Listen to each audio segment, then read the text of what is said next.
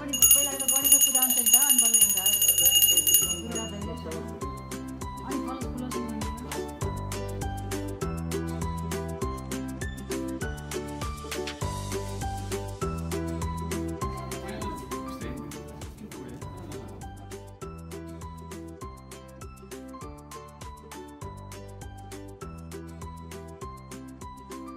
डिब्बा छ डिब्बा टाँचा यो कहाँ छैन है आमा किन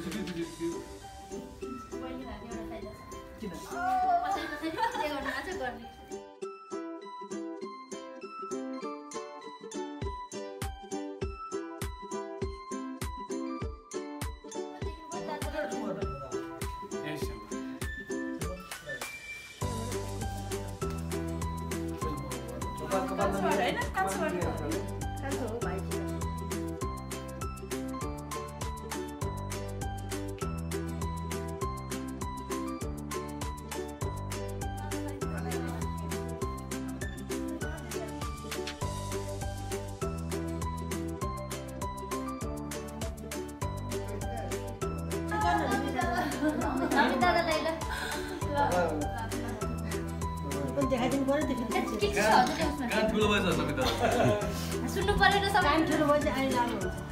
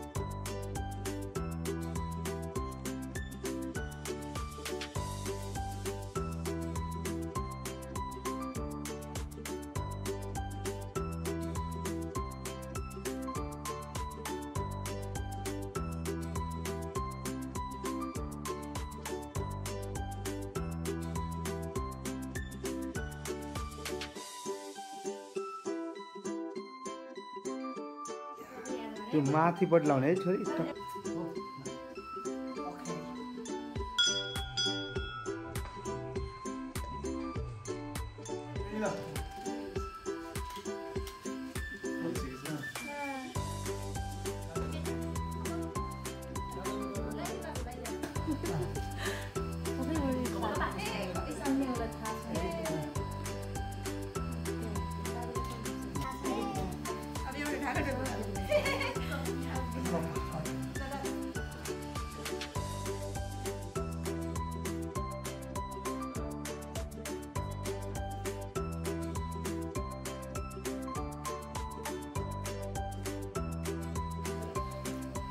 अलि धेरै छर्नी हो के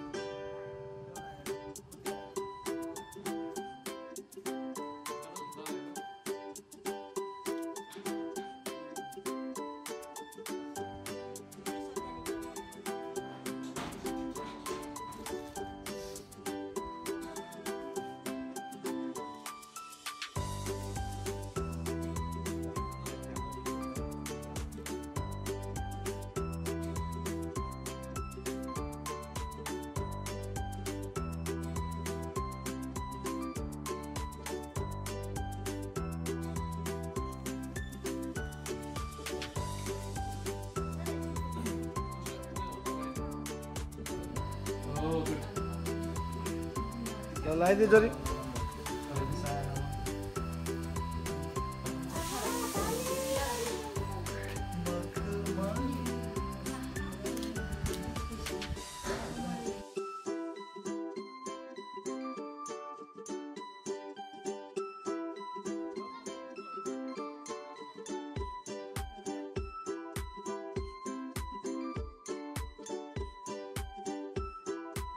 छ फुल छर्दै हुँदैन फुल फुल पनि छ त्यो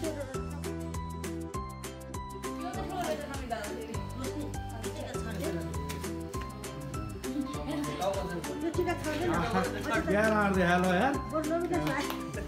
कागु सानो भएर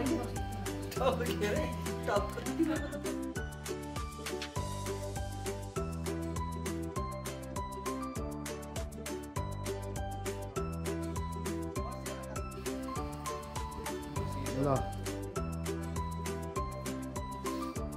पनि छर्दै छु गाडीले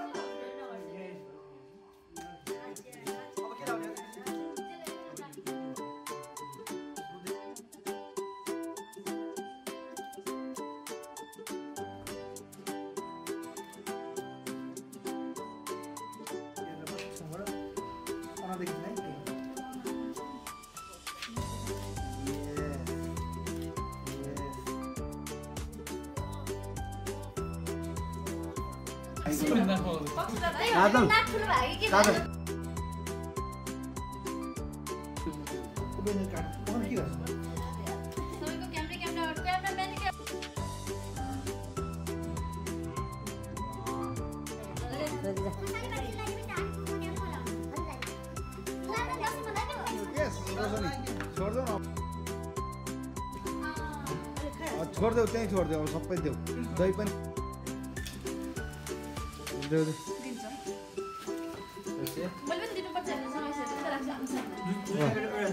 अब यता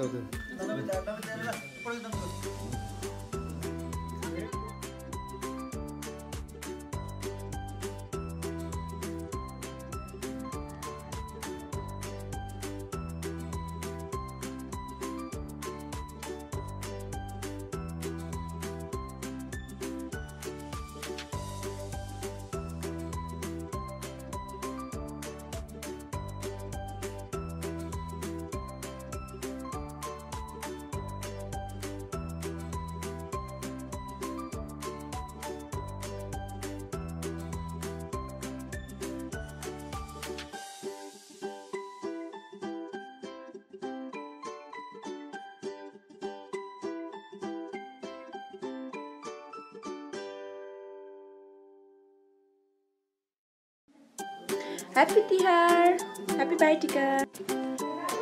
Happy Tihar, Happy Bhaitika, Dada Tika, Happy Bhaitika. Yay!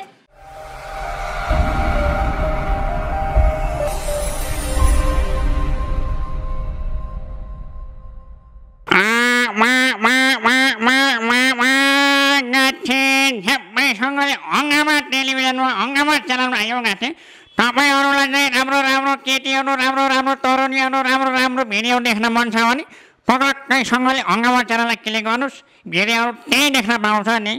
टुई टुई खाली बलिउड फिल्मको कपी हुन्थ्यो हैन बलिउडको राम्रो राम्रो फिल्मको कपी हुन्थ्यो सबै फिल्म हैन त्यो लुट र चपली हाइट आउँदा त हामीले आफ्नो कन्टेन्ट भनेको हो नि धेरै त्यतिखेर लुट र चपली हाइटलाई विरोध भएको चाहिँ फिल्म इन्डस्ट्रीबाटै विरोध भएको हो के दर्शकले हैन मैले रेडी गरेर सबै फाइनल भइसकेपछि डिस्ट्रिब्युटरसँग भेटियो हामीले यसरी फिल्म बनाउन लागेछौँ भन्दाखेरि तिमीहरू त्यसो यो फिल्म आफै बनाऊ आफै घरमा हेर भन्नुभयो उहाँले अब त्यति भनिसक्नु भएपछि त फिल्म कसरी बनाउनु भिजिलान्ट त्यो 3D भन्ने 3D फिल्म बनाएँ मैले 3D सक्सेस त गरेँ तर 2टा हलमा मात्रै चलाएँ त्यतिखेर 3D प्रोजेक्सन कहीँ पनि थिएन 2टा हल मात्रै थियो